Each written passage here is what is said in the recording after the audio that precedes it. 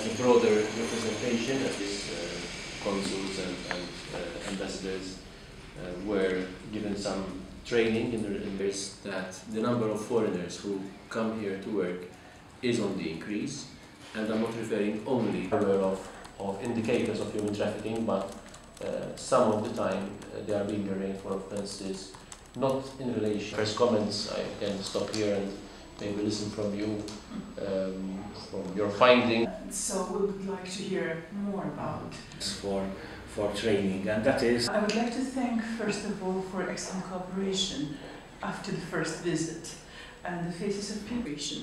So for me this year it's already third country for the second round, and Richard is also doing past meeting with you at this task force and hear about the progress that the country has been made. For the previous year, but now we still have even the fact that there are 10 victims who are witnesses as well.